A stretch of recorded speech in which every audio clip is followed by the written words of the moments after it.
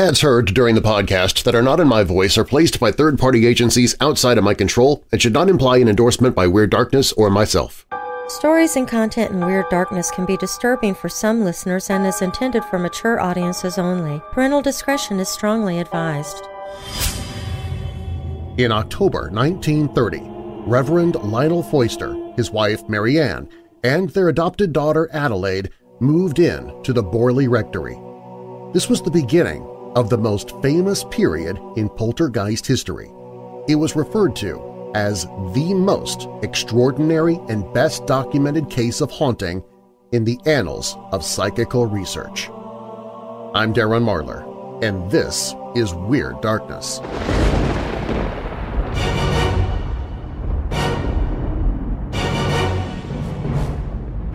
Welcome, Weirdos! I'm Darren Marlar, and this is Weird Darkness.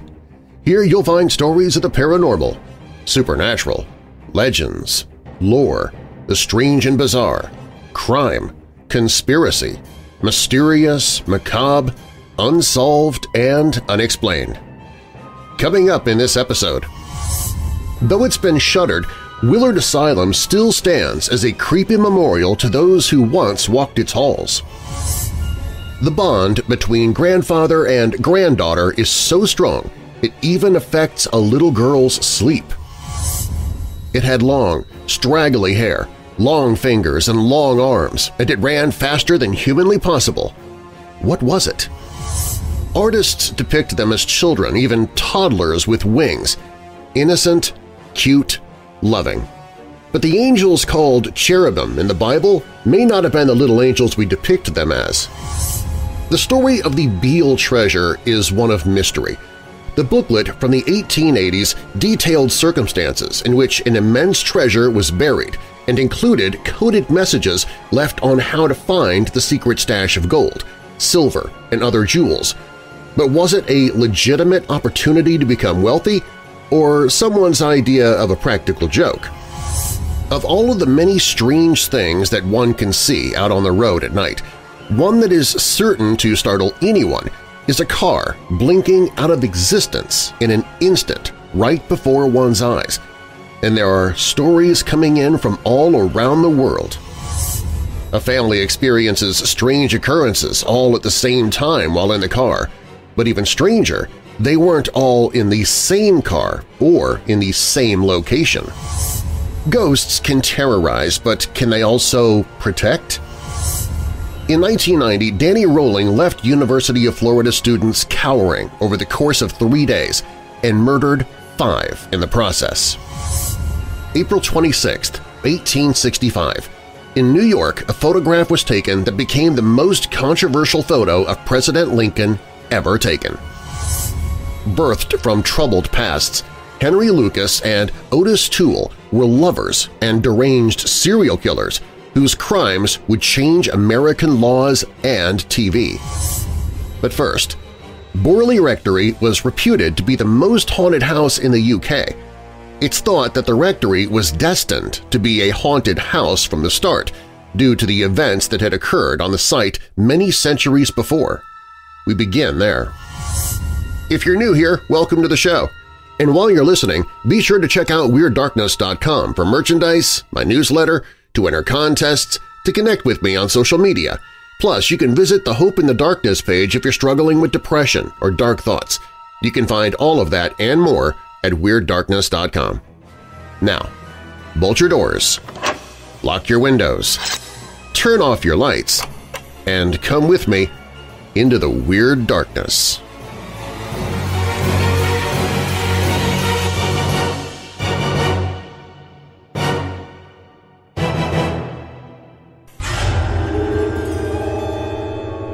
The UK's Borley Rectory was built by the Reverend Henry D. E. Bull in 1863, near the River Stour, Essex.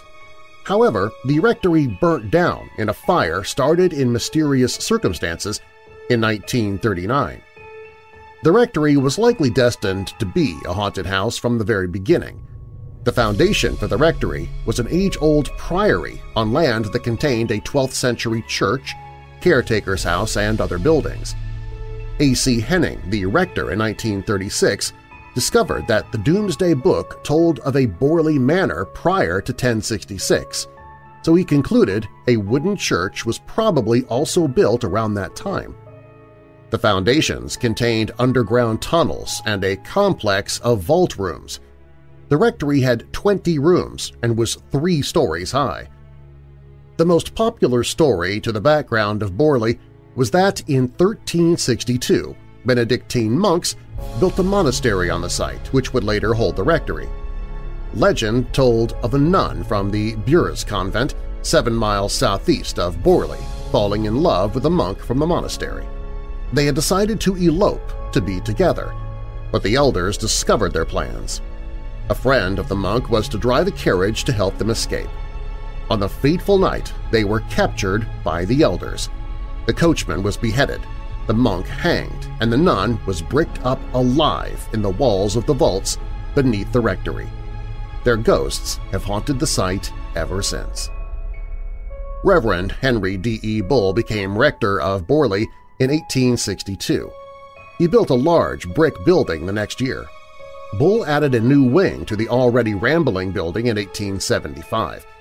The first reported paranormal sightings at Borley were reported by P. Shaw Jeffrey, who witnessed stone-throwing and similar poltergeist activity whilst visiting the rectory during 1885.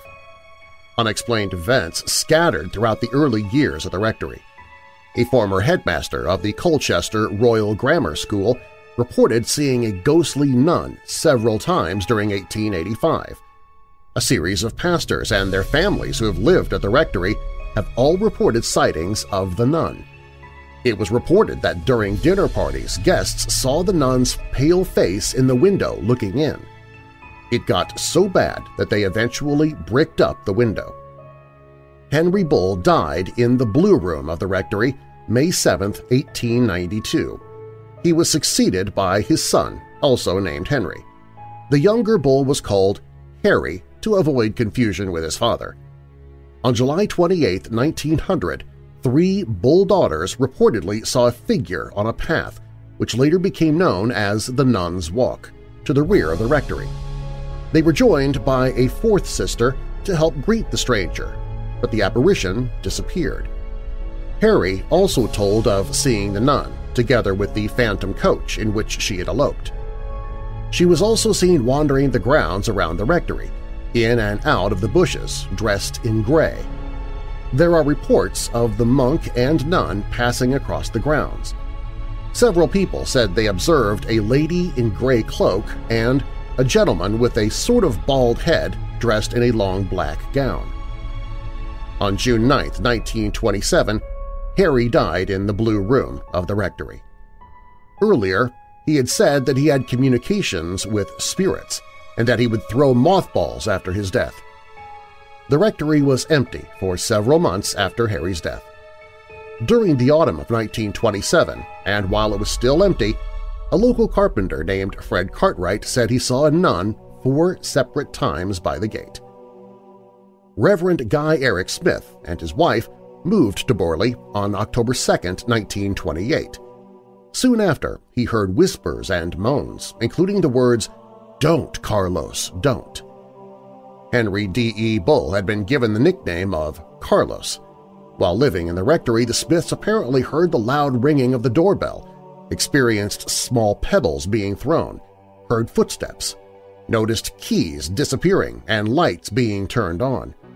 A horse-drawn coach was also claimed to have been seen coming through the gates of the rectory. During October 1930, Reverend Lionel Foister, his wife Mary Ann, and their adopted daughter Adelaide moved in to Borley Rectory. This was the beginning of the most famous period in poltergeist history. It was referred to as the most extraordinary and best documented case of haunting in the annals of psychical research by Henry Price. At least 2,000 poltergeist phenomena were experienced at the rectory between October 1930 and October 1935 during the tenancy of Lionel and Mary Ann Foister. In later years, Mrs. Foister came up with explanations for how many of these paranormal events could have happened naturally. However, there were some phenomena that she was never sure about, including various writings that appeared on the walls and on slips of paper that mysteriously appeared out of nowhere.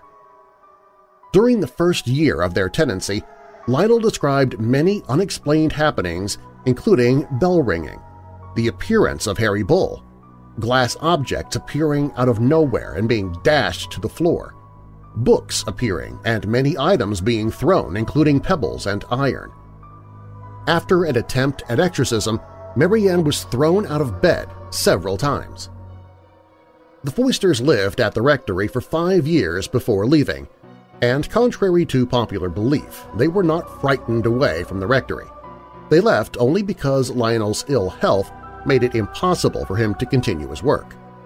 After the Foysters left, the house stood empty for a couple of years, but the phenomena continued. Although the presence of Mary Ann seemed to precipitate the most paranormal activity, unexplained events occurred at Borley both before and after the Foyster residency. Price said every person who has resided in the rectory since it was built in 1863 and virtually every person who has investigated the alleged miracles has sworn to incidents that can only be described as paranormal. Price was given the opportunity to study the haunting further when no one could be found to live in the rectory.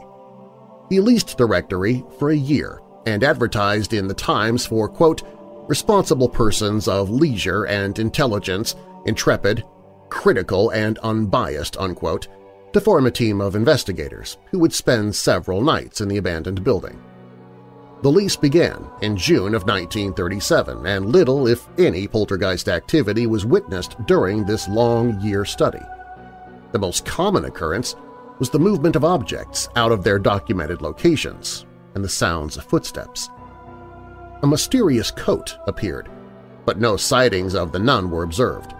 Some witnesses felt a sudden chill outside the Blue Room, and certain parts of the house were consistently colder than others. After Price's study group left the rectory, the house was eventually purchased by Captain William Gregson and his family, who were the last people to live in the rectory. The rectory burnt down on the 27th of February 1939 when Gregson overturned an oil lamp whilst stocking some bookcases. Witnesses who watched the blaze spotted ghosts in the windows. The site was demolished in 1944. During 1944, Life magazine researched an article on Borley Rectory. Whilst photographing the final demolition of the rectory, the photographer took pictures showing a brick rise from the rubble in the doorway. Skeptics say that it was merely a brick that had been thrown by a nearby workman and accidentally captured by the photographer. Another photograph was taken by David Bamber in 1996 near the graveyard at Borley Rectory. What appeared was the ghost of a monk seen walking at the back right of the photo. Smiths contacted the Daily Mirror in June of 1929 asking for help. The newspaper in turn approached psychic investigator Harry Price. The Daily Mirror sent a reporter named C.V. Wall to the rectory June 10th, resulting in the first published report of paranormal activity. Wall listened to the tales of the Smiths and saw a mysterious light in the window during his visit. On June 12th, Harry Price arrived at the rectory for the first time, accompanied by his secretary, Miss Lucy Kay, and by the reporter. They witnessed stones and other objects being thrown across rooms. Wall later said that he had seen the nun. Price returned for a second visit on June 27th. Various phenomena were reported, including the appearance of a Catholic medallion and other articles. There was also incessant bell ringing. By July 14, 1929, the Smiths moved out, owing to the lack of amenities and the nuisance created by the publicity of the newspaper reports.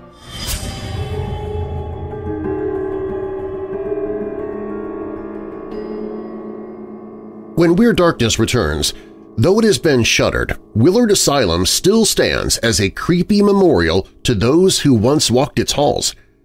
Plus, it had long, straggly hair, long fingers, and long arms, and it ran faster than humanly possible. What was it? These stories and more coming up.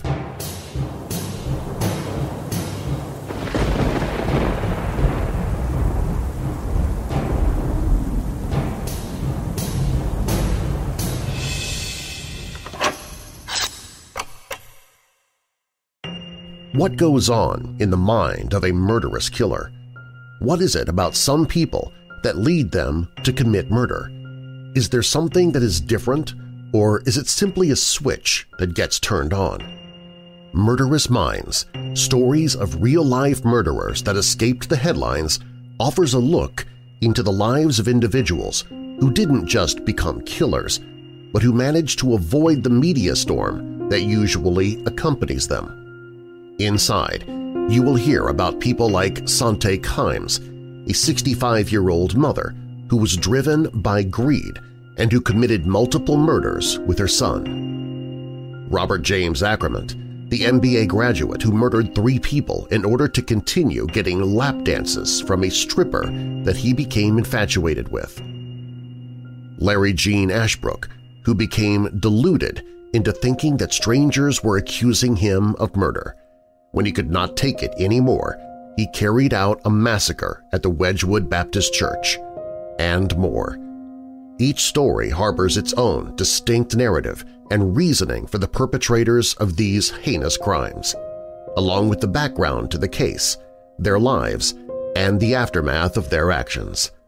Sometimes the truth is more appalling than anything fiction can provide, and Murderous Minds proves it once again. Murderous Minds, Volume 1, Stories of Real-Life Murderers That Escaped the Headlines by Ryan Becker, narrated by Weird Darkness host Darren Marlar. Hear a free sample or purchase the title on the audiobooks page at WeirdDarkness.com.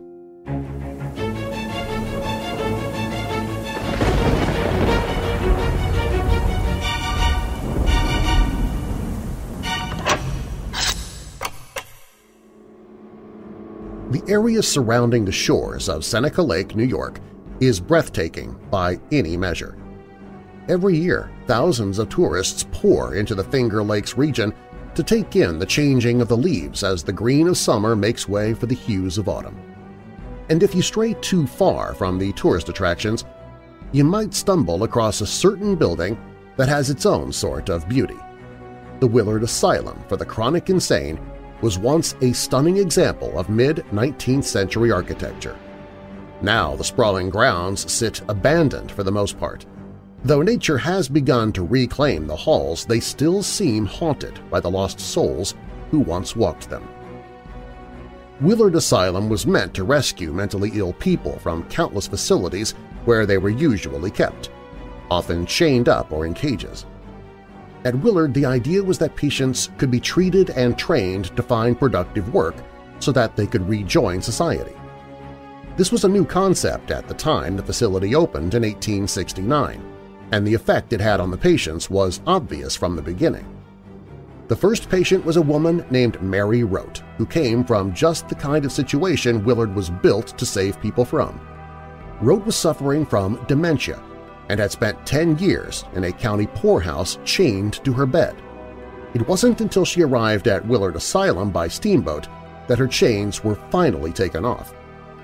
The experience left her physically deformed and disheveled, but at Willard the staff made sure that she was dressed and groomed every day. They treated her like a human being instead of an animal. Almost immediately, her mental state and overall health improved. Willard was trying something different, and it worked. But the facility was still a product of the times, and today many of the asylum's practices would still be considered horrifying. In practice, Willard was as much a prison as a hospital. Patients were kept until the administrators decided they could leave. Many never did. At a time when understanding of mental health was very crude, not everyone who found themselves locked in the asylum was really insane. One of the asylum's most famous patients was Joseph Lobdell, who was committed for, quote, a rare form of mental disease, unquote, as his doctor put it. While he had been born a woman, he felt himself to be a man. Today, being transgender is no longer considered grounds for commitment to a mental institution, and Lobdell was certainly not insane. Yet, he spent 10 years at Willard before being transferred to another mental hospital where he remained until his death. While Lobdell is gone, the signs of what patients like him went through can still be seen. The rooms where patients received treatments like electric shock therapy remain. And while the floor is giving out, many of the rooms where the patients spent their days remain. The bowling alley built in Willard during the latter years is also still there, with several decaying pins remaining at the end of the lanes.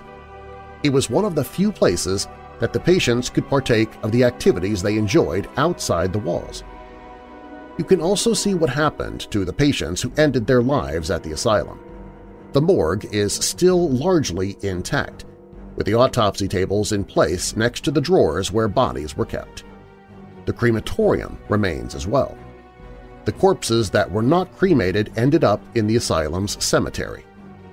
They're there as well, each grave marked not by a name but by a numbered metal plaque.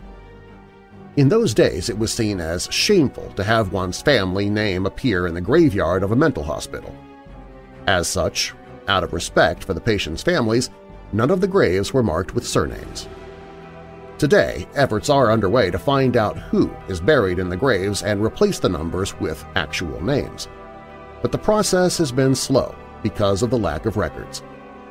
A better memorial to those who died at Willard might be found in the attic instead. In 1995, the same year it closed, hundreds of suitcases were discovered in the attic. They had been left behind by patients who never left, their belongings left unclaimed. It turns out the staff had been reluctant to throw them out. Instead, they were stowed away and forgotten for decades. Now they're being carefully opened and the items inside are being documented. They paint a vivid portrait of the former patients of Willard Asylum and the things they felt they needed to bring with them for their stay. Many contained personal keepsakes or things the patients were reluctant to let go of. Other suitcases had more practical items like shoe polish or toothpaste.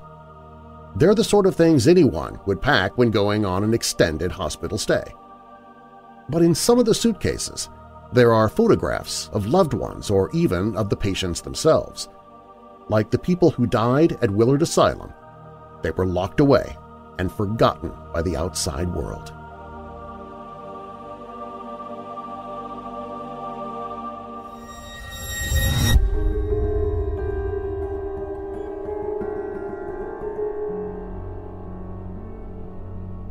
I was walking home from a friend's house in Huntington Park in Hamlin, New York.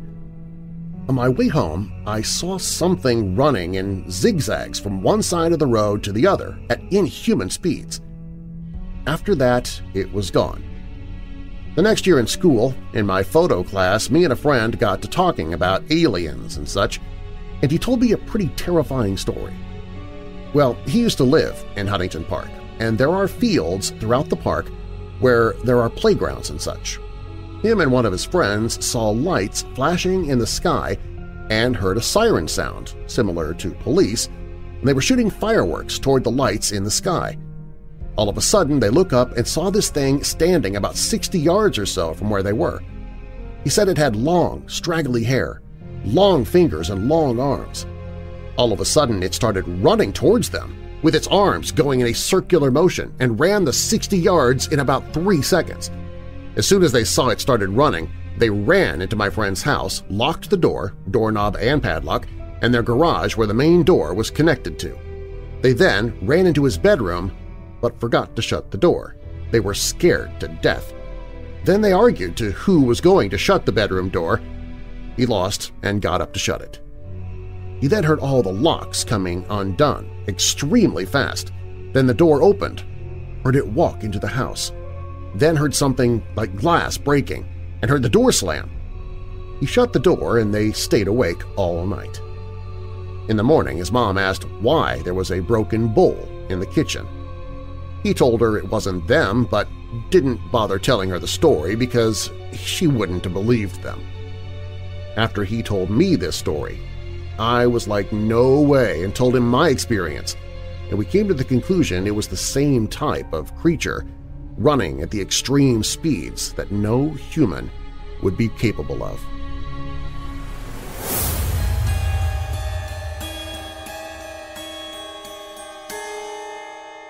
Coming up, the story of the Beale Treasure is one of mystery. The booklet from the 1880s detailed circumstances in which an immense treasure was buried and included coded messages left on how to find the secret stash of gold, silver, and other jewels. But was it a legitimate opportunity to become wealthy or someone's idea of a practical joke? Plus, the bond between grandfather and granddaughter is so strong it even affected a little girl's sleep. But first, artists depict them as children, even toddlers with wings, innocent, cute, loving. But the angels called cherubim in the Bible may not have been the little angels we depict them as. These stories and more when Weird Darkness returns.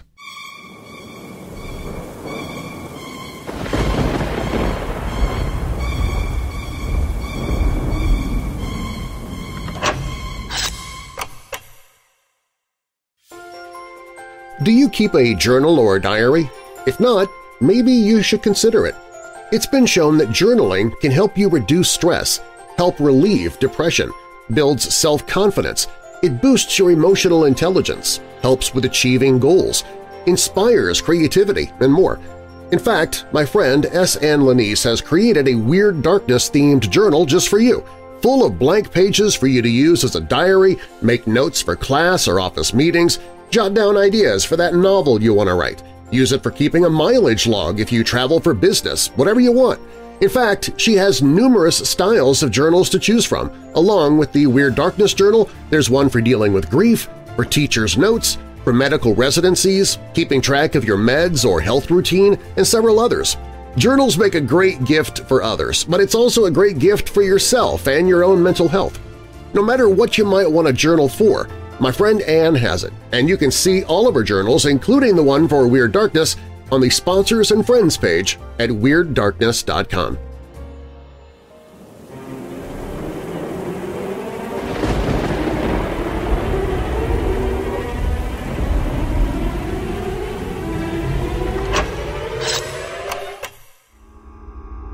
Often depicted in Christian art as adorable little children with wings, the cherubim are mentioned frequently in the Bible. In the traditional definition, they are thought to be angels, and their origin is shrouded in mystery. However, examination of the scriptures reveal that the cherubim were far from as sweet as modern artists depict them. Their innocent look is misleading. Their nature and acts show the cherubim were hostile, aggressive, and without mercy. Certain biblical passages even suggest that the cherubim were programmed and acted on orders. As special guardians, the cherubim knew exactly what had to be done when God's work and sacred places were endangered. Do the cherubim offer proof of highly advanced technology in the Bible? It's a very controversial theory, but some think it may actually be so. How else can we explain some very odd descriptions on these peculiar creatures mentioned in the Holy Book? Is it possible the cherubim are something entirely different than we have imagined? The interpretations of the biblical cherubim vary. They're often said to be symbolic, mythological creatures. Many consider them also to represent something spiritual, incorporeal. The cherubim have wings and possess the ability to fly, but their movements are unusual. According to the prophet Ezekiel, the noise of the cherubim wings resembled the sound of great waters, or God's speaking voice.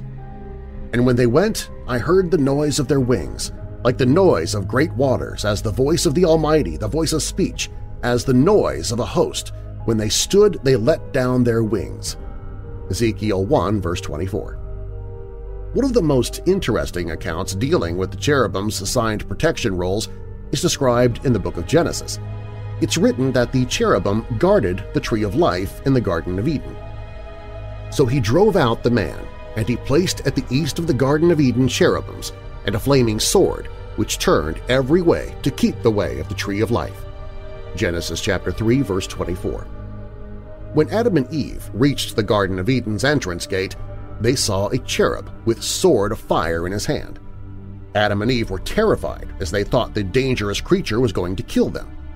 But the cherub did not kill the couple. Instead, he went to heaven and asked God what should be done with these frightening servants. In her book, The Yahweh Encounters, Ann Madsen Jones puts forward a controversial theory suggesting Adam and Eve were confronted with sophisticated technology. The word sword is a designation of some kind of weapon or device, and the word flaming, as defined by the original Hebrew, meant to lick out like the flames of fire. According to the Holy Scriptures, the Lord put the cherubim and a flaming sword which revolved at the east end of the garden as sentinel to protect the tree of life. The rotating sword could report everything they did in the garden. When the cherub pitied Adam and Eve, he went up to the heavens to speak to God, indicating that Yahweh was not locked on the earth at the time, Jones writes.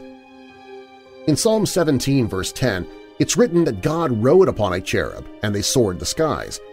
Obviously, the cherub could not have been a small little child with wings, but rather something heavily capable of carrying him.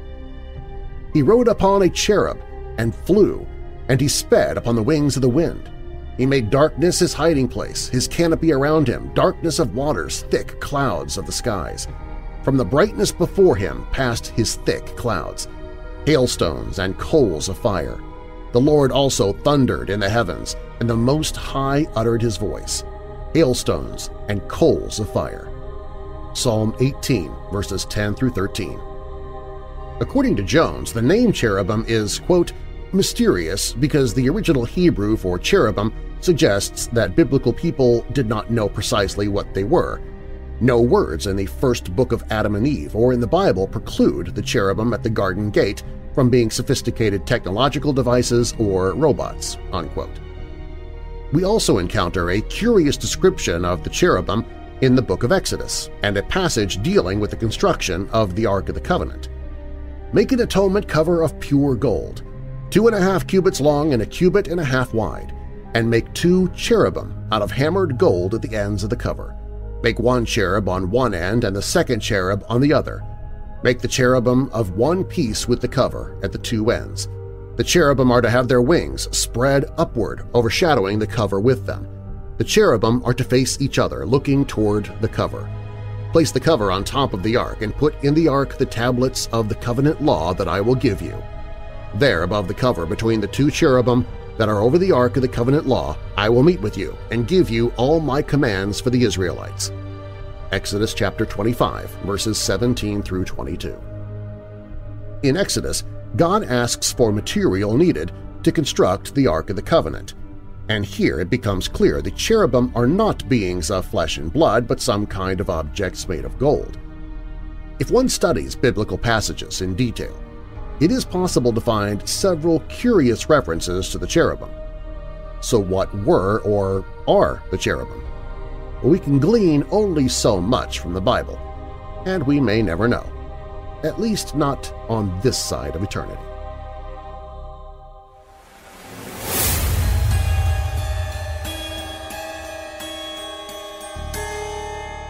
My father-in-law went bald at a fairly young age. Rather than be bald, he insisted on wearing a wig. My younger daughter, despite only being 18 months old, was only too aware of this fact and took great pleasure in pulling it off her grandfather's head every opportunity she got. The 2 of them would laugh hysterically at this, and both were endlessly entertained. As a result, they began to form a very strong bond. We had traveled to Pennsylvania to spend 4th of July weekend with my sister and her family. We had all gone to bed when, around 11 p.m., my daughter woke up crying and repeating over and over, "No, no, no!" This was unusual because she almost always slept through the night without incident. This night, however, was different. She was inconsolable. This went on for about 2 hours. Finally, around 1 a.m., she finally fell back to sleep. Relieved, we soon followed suit. The next morning, the incident was briefly discussed and then forgotten. Later that day, we packed up and went home. The 2.5-hour ride home passed without incident, and it seemed all was fine. When we walked in the door of our home, the phone was already ringing. My wife picked it up, and her face went white. She immediately left, telling me on her way out the door that her father had just died. Later, she told me he had had a heart attack and passed to the hospital. Around 11 p.m. the night before. He was pronounced dead at around 1 a.m. This time frame matches the exact moment my daughter was in distress. Some would say it was merely coincidence, but having been there with her and knowing their relationship, I know it was more than that. The story of the Beale Treasure is one of mystery. It was first brought to the public's attention in 1885 by way of a pamphlet published by James B. Ward.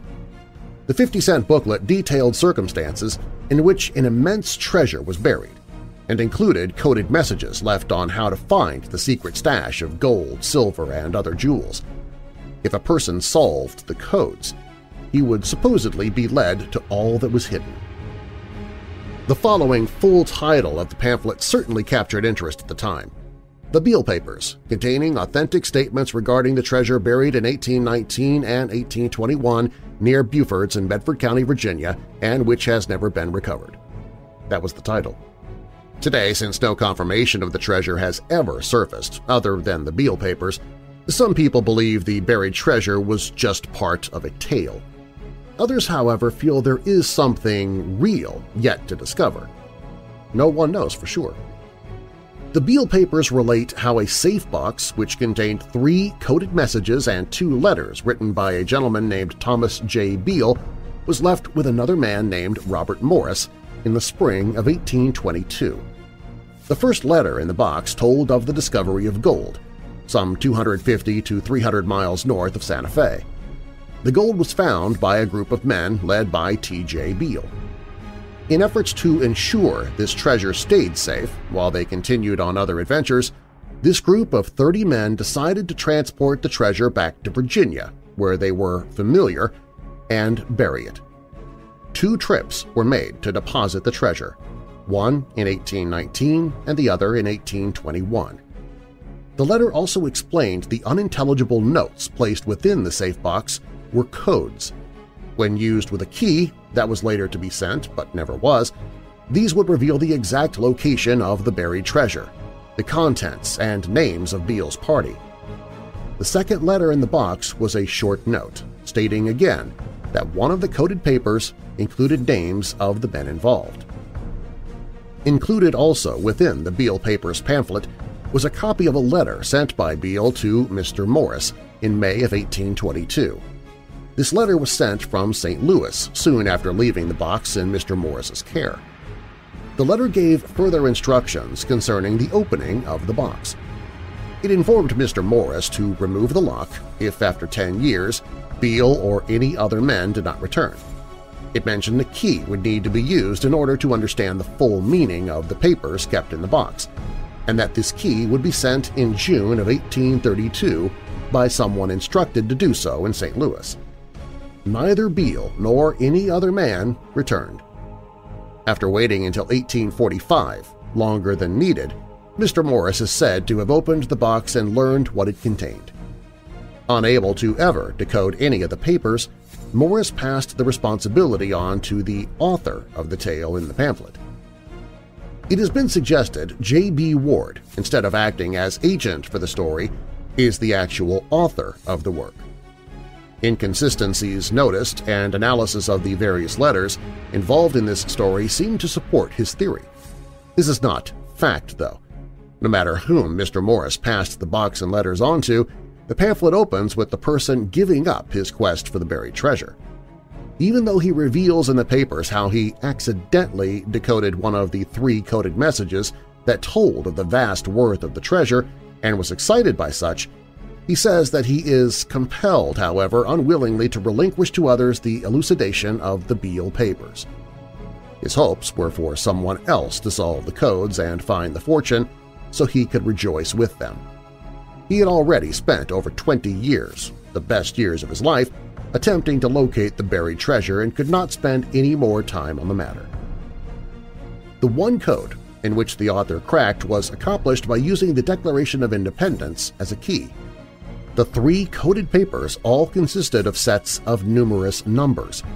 The second paper in the series, when taking the first letter of the matching numbered word in the Declaration, provided a letter with the following decipherment, without mistakes.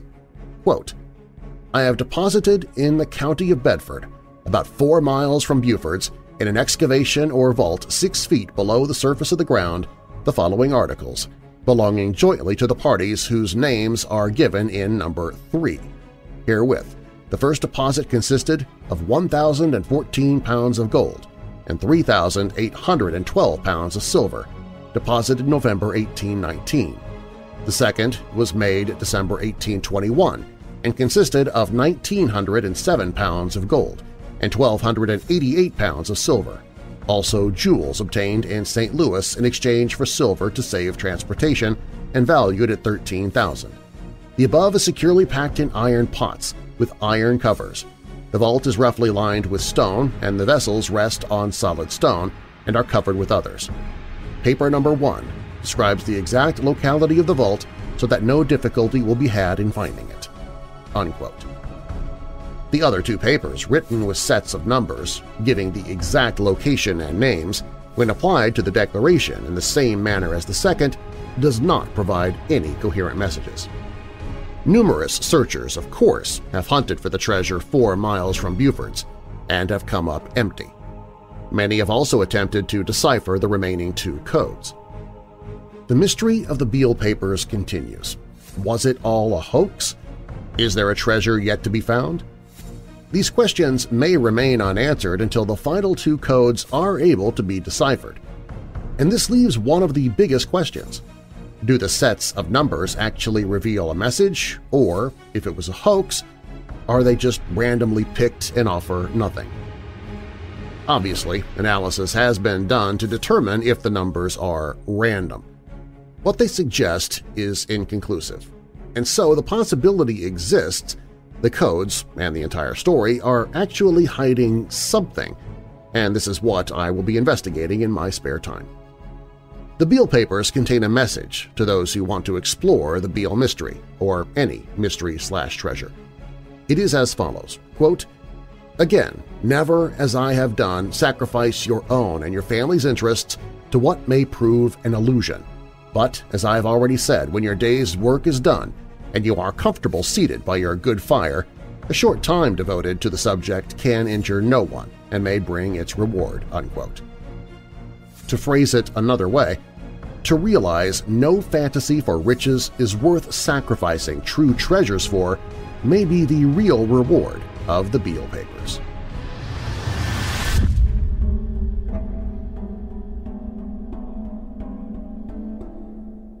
When Weird Darkness returns, birthed from troubled pasts, Henry Lucas and Ottis Toole were lovers and deranged serial killers whose crimes would change American laws and television. And of all of the many strange things that one can see out on the road at night, one that is certain to startle anyone is a car blinking out of existence in an instant right before one's eyes. And there are stories coming in from all around the world. These stories are coming up.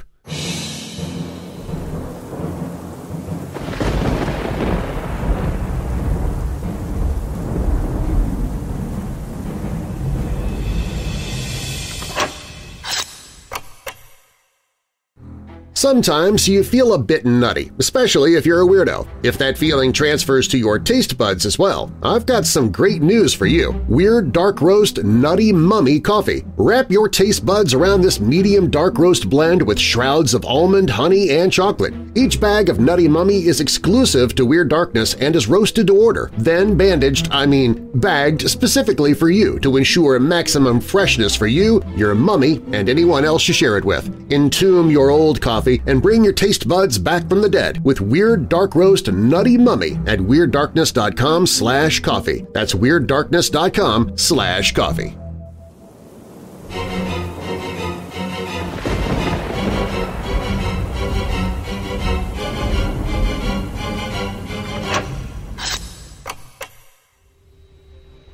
Henry Lucas and Ottis Toole weren't just a murdering team.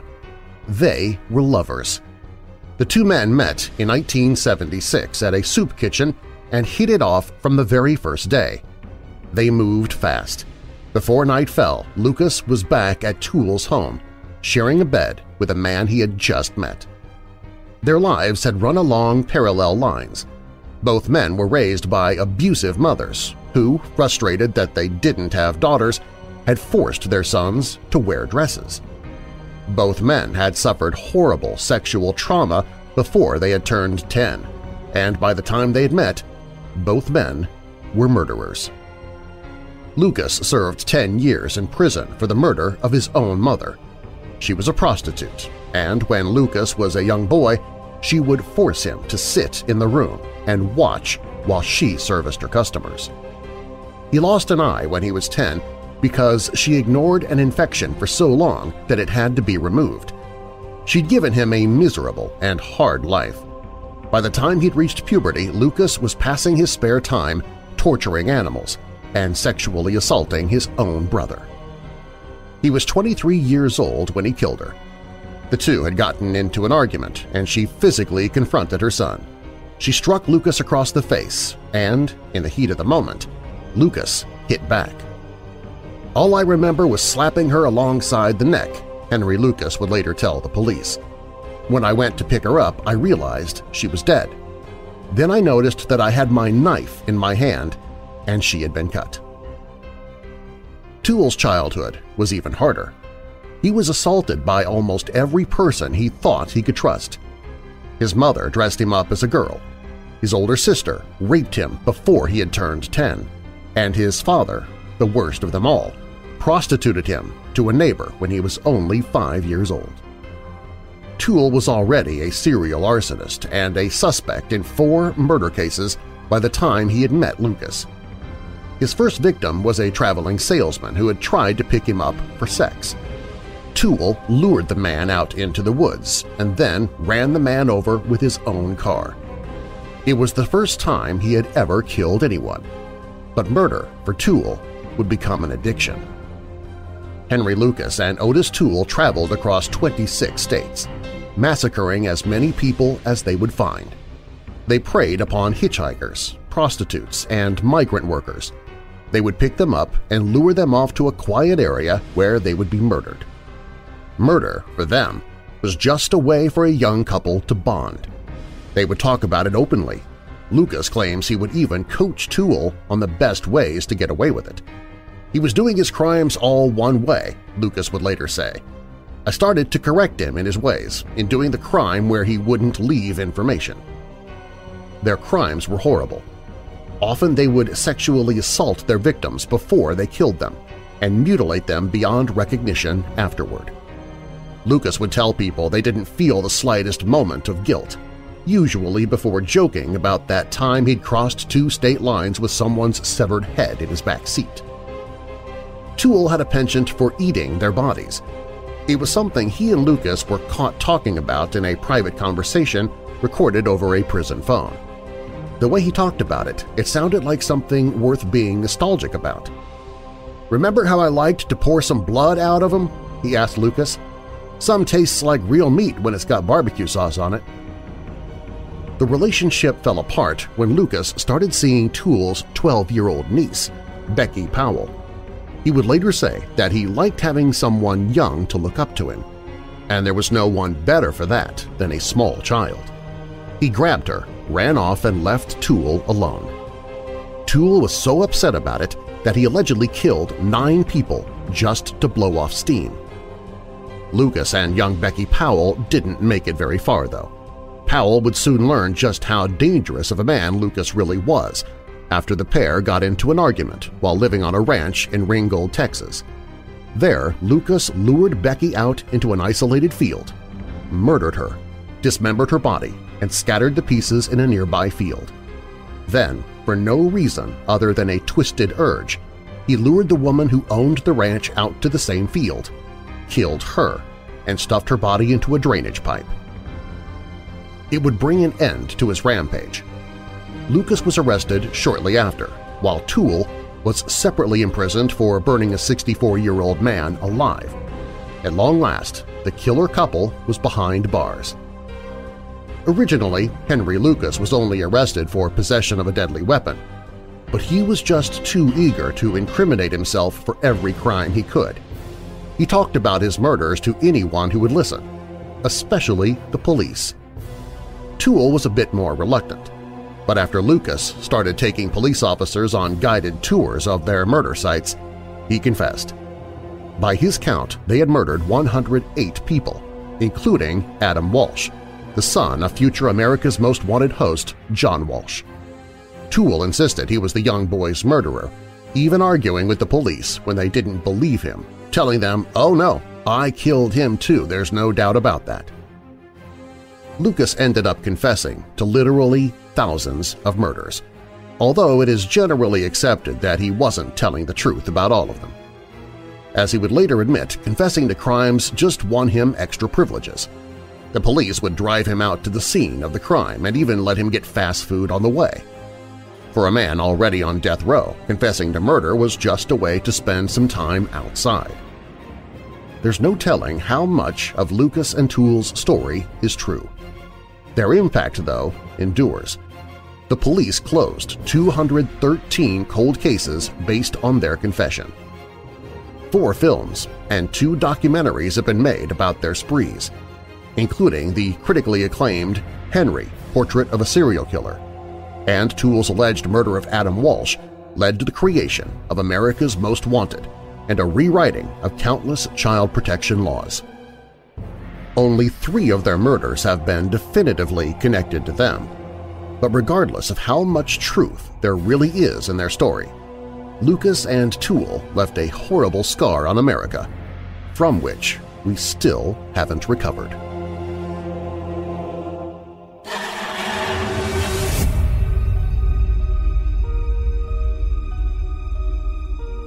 Many unexplained mysteries center upon the roads and highways that stretch out across the land, from strange creatures lumbering out from the murk and unidentified flying objects to ghosts, phantom vehicles, and everything in between.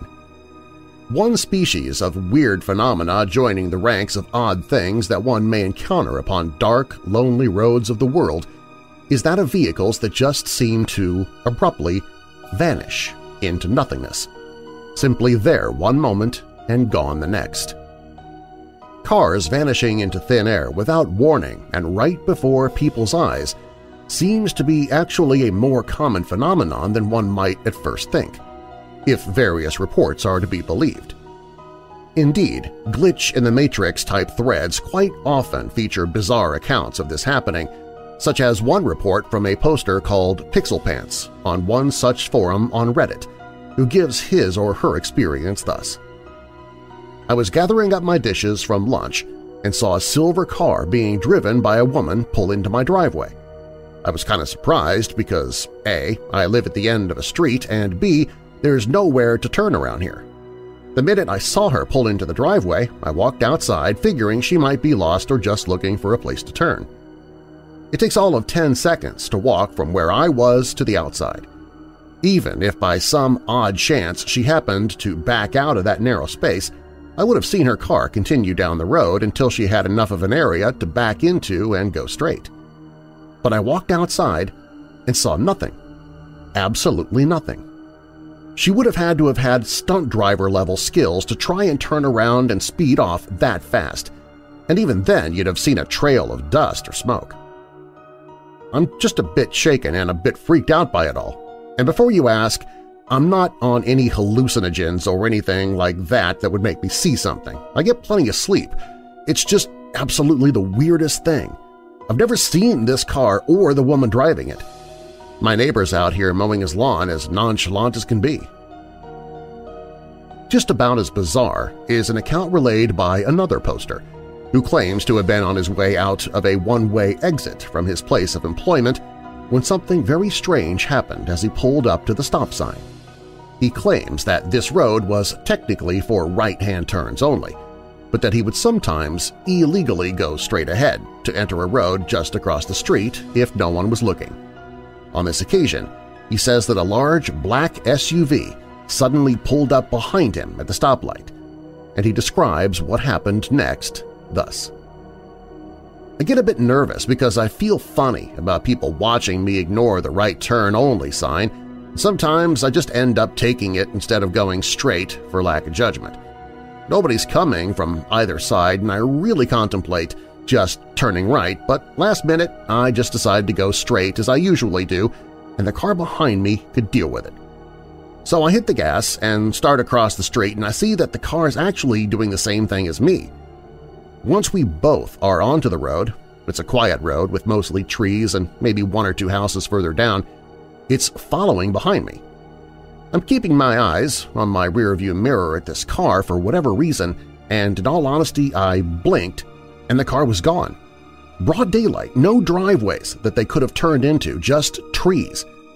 I even looked to see if they had pulled over or something, but no, the car was nowhere in sight. It literally just disappeared. And trust me, I searched through every possibility in my head about where it could have gone, and there's just no way. Weirdly enough, I don't actually remember seeing anyone in the driver's seat. I don't know if the window was tinted or what, but that's something that kind of baffles me as well. Off the very same thread is yet another unusual case, and this time the phenomenon was witnessed by two people. The witness, calling himself Worrell, told of his peculiar experience. So I was driving home from school with my friend on my usual route, and at one point we have to drive over a highway. There's a big hill kind of thing, and right after the hill is a stoplight, which usually causes a lot of traffic. To the left is a dirt road separated from the street by a ditch. Anyway, as we're waiting in a long line of cars to get past the stoplight, my buddy notices a car driving on the dirt road in the opposite direction we're facing. I'm already a little weirded out at this point because, first of all, I would have seen the car as we were going over the hill, and second of all, I had no idea where it could possibly be going, as the dirt road ends at the highway that I just crossed over. I'm going to point out now that it was a pretty distinguishable car, white and kind of old-timey. I don't know enough about cars to name a model or anything. At this point, the light had turned green and I made a left, looking back to see where the car was. It was not on the dirt road, nor in the line of traffic. I looked at my friend in disbelief and he just muttered, "What the?" I have no explanation for this, and it was pretty unsettling. Adding to these various accounts of vehicles mysteriously disappearing into thin air in plain view is an account that appeared on ThoughtCo and was relayed by a witness calling himself Mike. He claims that in January of 2012 he met up with a friend in Clayton, Victoria, Australia, and that he had then headed home later that evening. At the time it was nearly midnight, and Mike claims that there were no other cars out on the road going in either direction. But as he approached the shopping street, he noticed that there was a vehicle that seemed as if it were fast approaching him from behind. He would say of the strange sequence of events that unfolded. "As I came up to the Chelsea stops along the road, I noticed in my rear and RHS mirror a vehicle slowly catching up to me, but still at a distance. I thought it odd that he would be slightly speeding, especially through the shopping strip as it has lit-up road signs indicating 60 kilometers per hour, which changed to 40 during the day. We have a very low speed tolerance of 3 kilometers per hour over the limit, and you cop a fine if caught. I could make out from the streetlights that it was a four-wheel drive and towing a trailer. By the time we had reached the end of the shopping strip, the traffic lights at the intersection still remained green. At this point, as we passed through the intersection, I was expecting the vehicle to be passing me. But glancing in my right-hand side mirror, I could see the vehicle and thought it was a blind spot, so I looked over my shoulder and couldn't see it at all. Now, one might think he turned right at the intersection, but at his speed, being 60-ish or more, I don't think he'd be able to turn this 90-degree corner in such a vehicle and towing a trailer, and he had just begun to gain on my right-hand side by this time. I couldn't comprehend what had just happened. 1 minute the vehicle has gained on me, and the next, gone. Could I have disappeared these in my mind, or is there simple logic behind it all and just coincidence? So what is going on with reports like these? If they are honest accounts, then what did these people see? Are these just hallucinations, misidentifications, or mistakes of perception? Is it perhaps that some illusion has come into effect to merely make it seem as if the vehicle has phased right out of existence?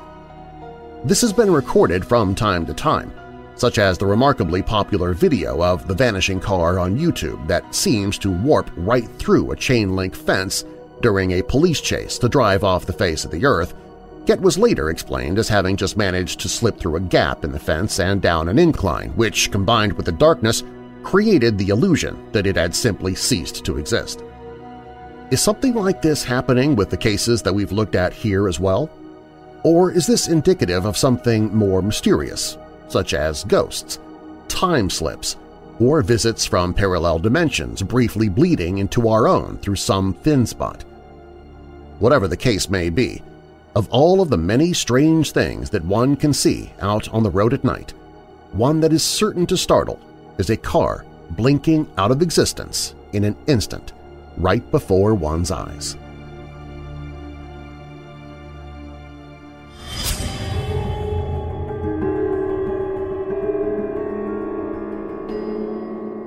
Coming up, in 1990, Danny Rolling left University of Florida students cowering over the course of 3 days and murdered 5 in the process. Plus, a family experiences strange occurrences all at the same time while in the car, but even stranger, they weren't all in the same car or in the same location. But first, ghosts can terrorize, but can they also protect? A woman tells us a story of a spirit in her home. That story is up next on Weird Darkness.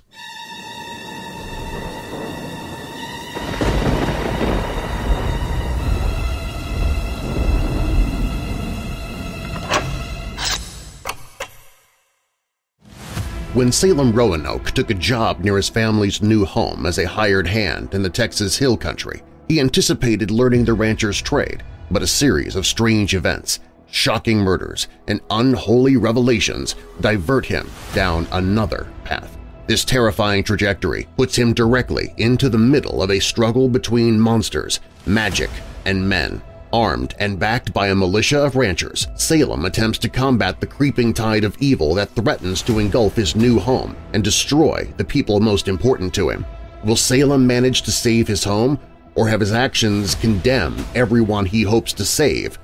The Witch Trials, A Summer of Wolves and Season of the Witch by S.R. Roanoke, available in paperback, Kindle, and audiobook versions. Look for The Witch Trials by S.R. Roanoke on Amazon or find it on the audiobooks page at WeirdDarkness.com. That's WeirdDarkness.com/audiobooks.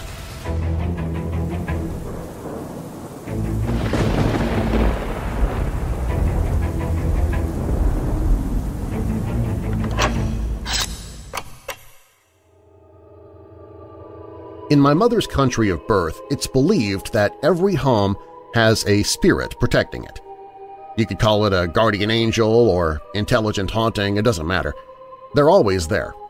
It was my belief that if you feed the house negative energy, they won't protect you in your home, like in a case of a robbery or something. And if you feed your spirit positive energy, then you will be safe. I've been living in my parents' home until recently, and there are a few experiences I've had in my parents' home growing up over a total of 19 years. My mother's a flight attendant and comes home rather late into the night. Several times when coming home, she would open the door and hear me laughing from down the hall in the bathroom. I was 5 at the time, so she thought it was weird for me to be out of bed at that time of night. She creeped into the hall to see me sitting on the floor of my bathroom, staring at something in the shower, right out of her view, and laughing like I couldn't even breathe. She had called out to me several times, to which I didn't respond until she shook me. I just looked at her and told her she scared away Stewart. It happened almost every month until I was the age of 10. Some nights I would wake up and look into the hallway from where I laid in my bed. My parents were always paranoid, so I slept with the door open, and I would see a man standing at my doorway. He was tall, taller than the doorframe, I'm guessing 7 feet or so, and he would just stand there. He would lean down, poking his head into my room and making sure that I was in my bed. He would usually smile at me, and then move down the hall to my brother's room to check on him, and then moved into the hallway to my parents' room. Sometimes I would follow him into my parents' room when I was younger, and watch him stand over my sleeping parents before disappearing in front of my eyes. When this first started happening to me, I would wake my parents and tell them there was a strange man in the house. But later, I learned it would send my parents into a panic, so I stopped. Growing up, I began naming this spirit Stewart. He would only laugh when I called him that and would do his usual rounds across the house. Stewart would sometimes like to play pranks on my mother, making her drop glasses if she'd made something he wanted to eat. So when we made something good, we would leave out a small plate for him. Sometimes a small portion of the food would be gone. On nights where I couldn't fall asleep or wasn't sleeping right, I would hear my music box go off. Note that I'm a pretty short Asian girl and these music boxes were on the highest shelf in my room. Hadn't been touched since I was 3. Stewart's favorite one to set off is my Cinderella Castle music box / snow globe that sings "A dream is a wish your heart makes," only because I think he knows I've always wanted to be a princess. My current boyfriend is also sensitive to spirits. When I first brought him to my parents' house, he found Stewart to be a very kind spirit, like a stocky dad who always smiles and laughs at his children's antics. He's had a couple of experiences with Stewart, but that would be for another time. To this day, when I sleep over or when I come to visit my parents, I'll see Stewart, and he'll check in on me in my bedroom before checking on everyone else. I have never felt safer than in that home.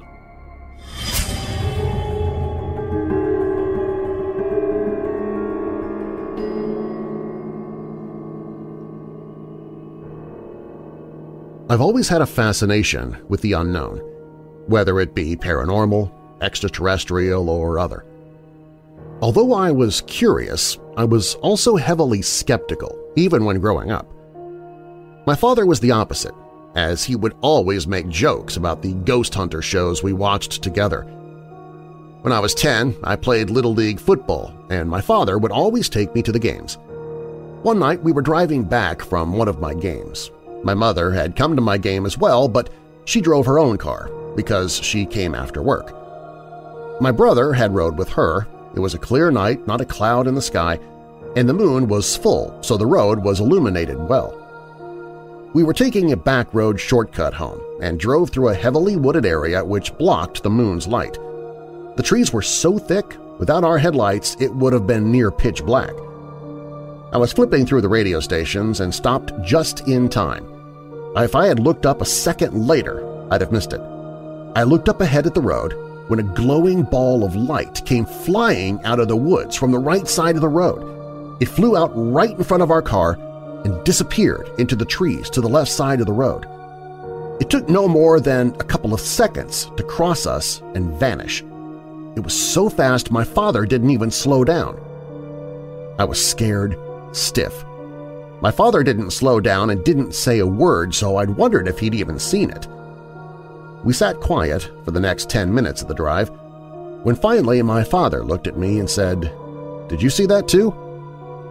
I was relieved that I wasn't seeing things, but shocked because of how skeptical Dad is of things. The weirdest part is when we got home, my mother had told us that she was driving home and the silhouette of a man ran out into the road and waved his arms frantically. She slammed on her brakes so hard her head got jerked down near her lap, and my brother almost fell into the floorboard of the car. When my mother looked up after stopping, there was no one there. We hadn't told her what we saw before she told us.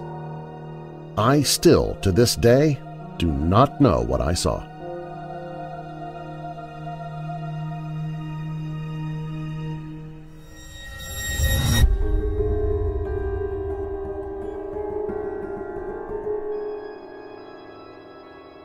America's college campuses are viewed as safe places where young people have the opportunity to learn, create, and discover what kind of adults they will become. Every so often, though, violent acts remind us of the vulnerability of college campuses and the young adults who call them home. In 1966, Charles Whitman climbed to the top of a tower at the University of Texas and picked off 15 victims with a rifle. In 1978, one of the most infamous serial killers in history, Ted Bundy, savagely attacked 5 women on the campus of Florida State University, killing 2 of them. But not all campus attacks are so widely known. You may find the story of Danny Rolling less familiar. Over a 3-day period in August 1990, Rolling terrorized the University of Florida in Gainesville and brutally murdered 5 students. Rolling was born in Shreveport, Louisiana in 1954 and, as is often the case with multiple killers, endured an abusive childhood, primarily at the hands of his police officer father. Rolling was constantly in trouble with the law as a youngster, and his lawlessness continued into adulthood. He was arrested for crimes ranging from robberies to spying on women getting dressed. He had trouble holding down a steady job, and he spent time in prison. In May of 1990, Rolling got into an intense fight with his father. During a physical altercation, Rolling's father lost his eye and ear. Rolling then traveled to Florida, spending time in Tallahassee and Sarasota before ending up in Gainesville, where in August he pitched a tent in a patch of woods near the University of Florida. It was in Gainesville that Danny Rolling launched a murder spree, terrifying the large student population of the town. On August 24, 1990, Rolling broke into an apartment shared by Christina Powell, 17, and Sonia Larson, 18. He murdered both young women with a hunting knife, mutilating their bodies and posing them lewdly before he left. The next day, Rolling broke into the apartment of 18-year-old Krista Hoyt. He burglarized her apartment and waited for Hoyt to come home. When she returned, Rolling attacked her, raping and killing the young woman. Rolling decapitated Hoyt and left her severed head on a shelf facing her headless body. On August 27th, 2 days after the murder of Krista Hoyt, Rolling broke into yet another apartment in Gainesville, this one belonging to Tracy Pauls and Manny Taboada, both 23 years old. Rolling struggled with Taboada, a 200-pound former high school football player, but eventually killed him, then raped and killed Pauls. Like his other victims, Rolling posed Paul's body. Students in Gainesville were understandably shaken by the deaths, and with the killer still at large, fear was palpable in the town. The University of Florida shut down for a week. Gun sales soared in Gainesville, and roommates slept in shifts and added extra locks to their windows and doors. Meanwhile, Danny Rolling had left town. 10 days after his last murders, on September 7th, police arrested Rolling in Ocala, Florida, about 40 miles from Gainesville. The officers there picked up Rolling for robbing a grocery store, and they had no idea that they had a serial killer in their custody. Rolling sat in the jail until January 1991, when investigators from Gainesville started to look into prisoners who had been arrested in other parts of Florida after the student murders. A dentist had removed one of Rolling's teeth while he was in custody in Ocala. The Gainesville Task Force ordered a DNA test on the tooth and found that it was consistent with DNA evidence left at the scene of one of the murders in Gainesville. Rolling denied he committed the 5 murders, but after more investigation, he was charged for the crimes. At the start of his trial in 1994, Rolling unexpectedly pleaded guilty to the Gainesville murders, telling the judge, "There are some things that you just can't run from." Rolling bragged that his goal was to become a well-known serial killer like Ted Bundy, who had terrorized Florida and many other states over a decade earlier. He was diagnosed with antisocial personality disorder and borderline personality disorder, and after his trial was sentenced to death for the murders in Gainesville. Investigators also believed Rolling had committed the triple murder of a family, which included an 8-year-old boy, in Shreveport in November 1989, but he was never charged with those crimes. While in prison, Rolling created many pieces of art, and he co-wrote a book about his life and crimes titled The Making of a Serial Killer. On October 25, 2006, at the Florida State Prison in Stark, Danny Rolling was executed by lethal injection. He was 52.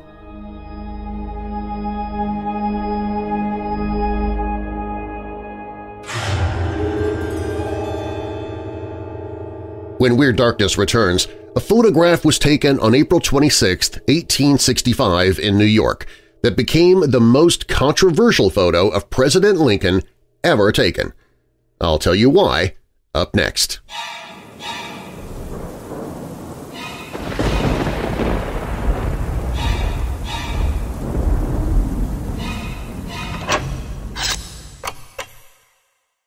My doc agrees that I need to lose a few pounds. I knew that going in, but he also told me that the meds I'm taking for my type 2 diabetes aren't going to do me much good if I finish each meal with ice cream or cheesecake. I kinda knew that in advance too. But cutting back on carbs and sugars is a lot easier said than done. I've tried a lot of protein bars while on the road, but I swear it's like eating non-sweetened chocolate-dusted particle board. But now I travel with Built bars. Built bars taste like candy bars. In fact, I'm now using them for my dessert. And at about 150 calories per bar, less than 3 grams of sugar, up to 19 grams of protein, I can satisfy my sweet cravings guilt-free. Visit WeirdDarkness.com/built and try a box. You can go for a variety pack of several flavors to try, or pick and choose to build a box of your own. Use the promo code WeirdDarkness at checkout and get 10% off your entire purchase. That's WeirdDarkness.com/built.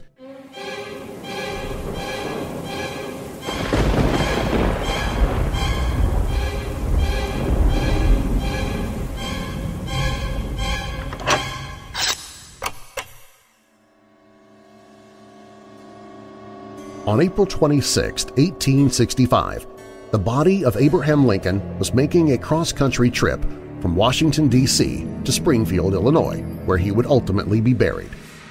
The body of the fallen president made a tumultuous journey, drawing crowds that numbered into the hundreds of thousands to see the body. It was in New York that a photograph was taken that became the most controversial photo of the president ever taken. A post-mortem photograph of Lincoln in his casket. When the Lincoln funeral train arrived in Albany, New York, news of the disquieting incident that occurred with a photographer reached the ears of Edwin Stanton. As was the usual, General Townsend, who was in charge of the funeral train, had telegraphed Stanton when leaving the city to let him know that all was well. But his telegram did not mention what had taken place while Lincoln's remains were on view at City Hall.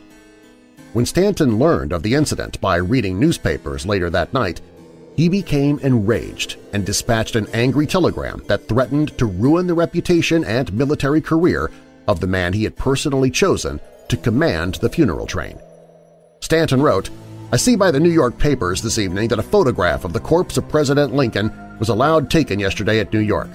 I cannot sufficiently express my surprise and disapproval of such an act while the body was in your charge. You will report what officers of the funeral escort were or ought to have been on duty at the time this was done and immediately relieve them and order them to Washington.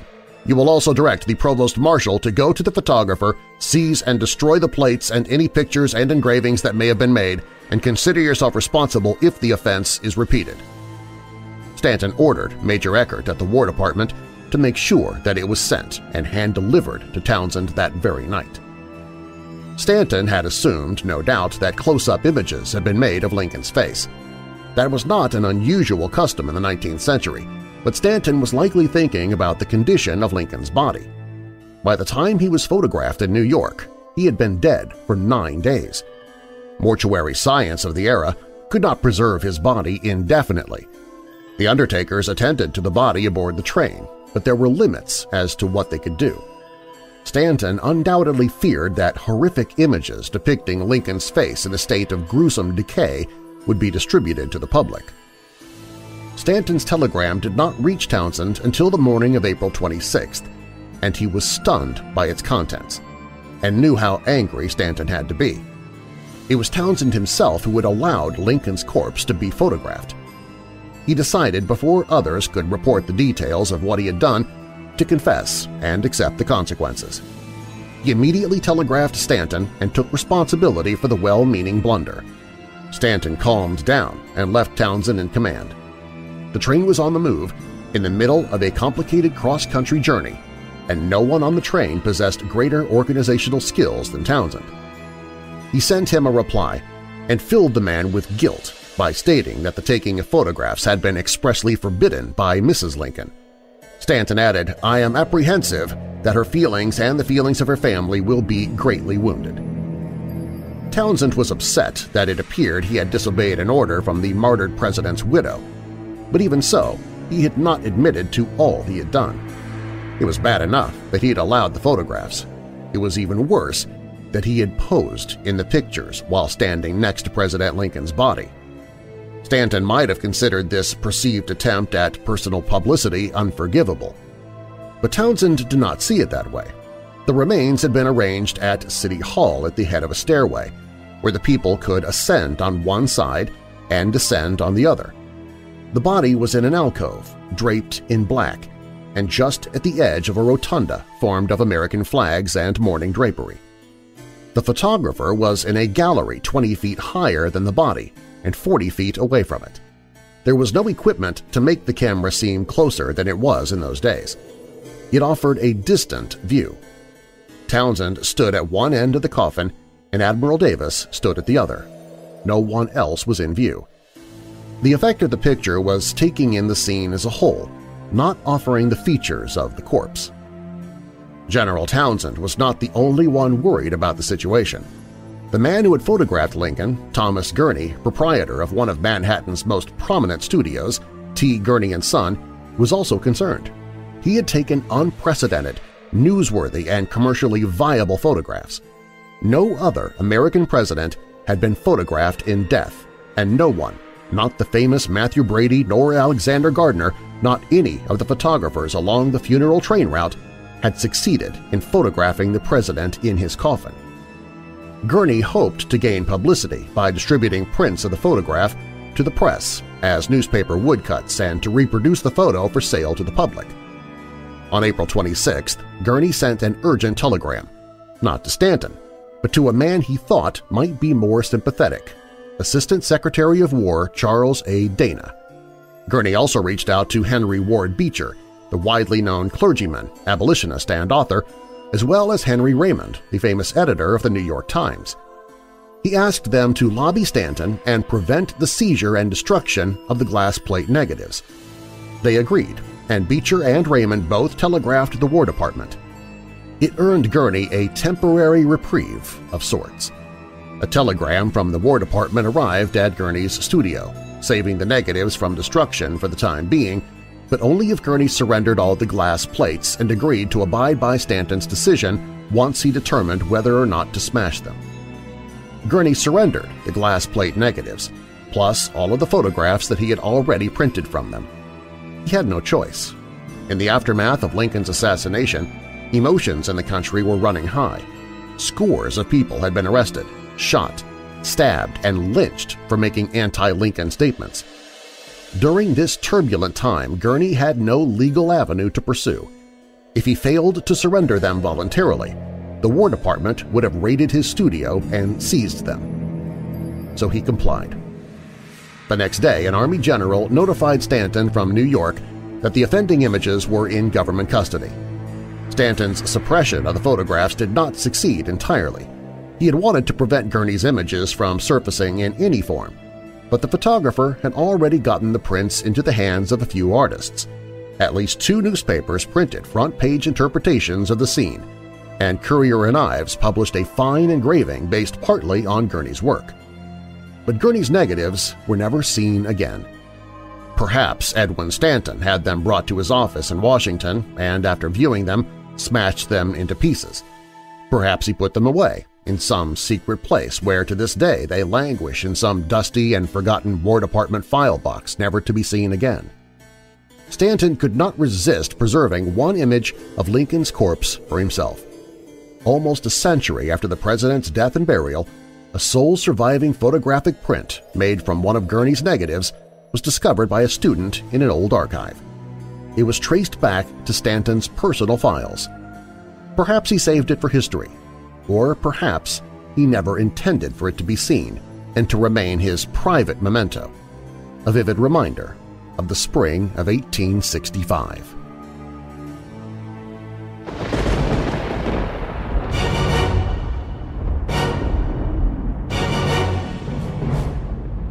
Thanks for listening. If you like the show, please share it with someone you know who loves the paranormal or strange stories, true crime, monsters, or unsolved mysteries like you do. And please leave a rating and review of the show in the podcast app you listen from. You can email me anytime with your questions or comments at darren@weirddarkness.com. Darren is D-A-R-R-E-N. WeirdDarkness.com is also where you can find all of my social media, listen to audiobooks I've narrated, shop the Weird Darkness store, sign up for monthly contests, find other podcasts that I host, and find the Hope in the Darkness page if you or someone you know is struggling with depression or dark thoughts. Also on WeirdDarkness.com, if you have a true paranormal or creepy tale to tell, you can click on Tell Your Story. You can find all of that and more at WeirdDarkness.com. All stories in Weird Darkness are purported to be true unless stated otherwise, and you can find source links or links to the authors in the show notes. Willard Asylum was written by Wyatt Red for All That's Interesting. Biblical Cherubim, Sweet Angels or Dangerous Creatures with a Hidden Agenda was written by Ellen Lloyd for Ancient Pages. Borley Rectory, the most haunted house in Britain, is from ghost-story.co.uk. Lost Treasure and the Beale Cipher is by Jenny Kyle for Mysterious Writings. The Inconsolable Child was by Jack Mesco, submitted to Weird Darkness. Long-Haired Entity is from phantomsandmonsters.com. Baffling Cases of Cars Vanishing into Thin Air was written by Brent Swanser for Mysterious Universe. The Glowing Ball was written by Taylor B. The Gainesville Ripper was written by Matt Gilligan. The Forbidden Portrait of Abraham Lincoln was written by Troy Taylor. Stewart The House Spirit is from YourGhostStories.com. And The Confession Killer is by Mark Oliver for All That's Interesting. Again, you can find links to these stories in the show notes. Weird Darkness is a production and trademark of Marlar House Productions. And now that we're coming out of the dark, I'll leave you with a little light. Hebrews 10 verse 23, "Let us hold unswervingly to the hopes we profess, for he who promised is faithful." And a final thought. Practice the pause. When in doubt, pause. When angry, pause. When tired, pause. When stressed, pause. And when you pause, pray. Toby Mac. I'm Darren Marlar. Thanks for joining me in the Weird Darkness.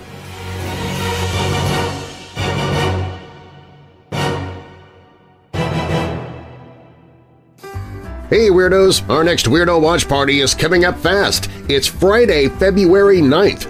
The gruesome twosome of Graveyard Cinema, Horrible Henry and Mad Marty are presenting 1950s Quicksand, starring Mickey Rooney and Peter Lorre. I suppose you know what you're getting into. This isn't a car theft. It's kidnapping. In the film, a man takes $20 from his employer to go on a date, planning to replace the money the next day. But he falls increasingly into more disastrous circumstances and further in need of more money, and it spirals out of control. Did you ever hear anybody say money talks? Join us Friday, February 9th for Quicksand. It's free to watch online, and you can chat along with the rest of us weirdos as we watch the movie together. How about the girl? You leave her out of it. She had nothing to do with it. You understand me? The show begins at 8 p.m. Eastern, 7 p.m. Central, 6 p.m. Mountain, and 5 p.m. Pacific. You can watch a trailer for the film and watch horror hosts and schlocky B-movies anytime, day or night, on the Weirdo Watch Party page at WeirdDarkness.com. I want that coat, and I'm gonna get it for $2,000, for whatever it takes. 1950s Quicksand, starring Mickey Rooney and Peter Lorre. You better come and see me or else. Or else what? Or else something is going to happen. To you. To you, Danny boy. Friday, February 9th on the Weirdo Watch Party page. I'll kiss you goodbye if you want me to.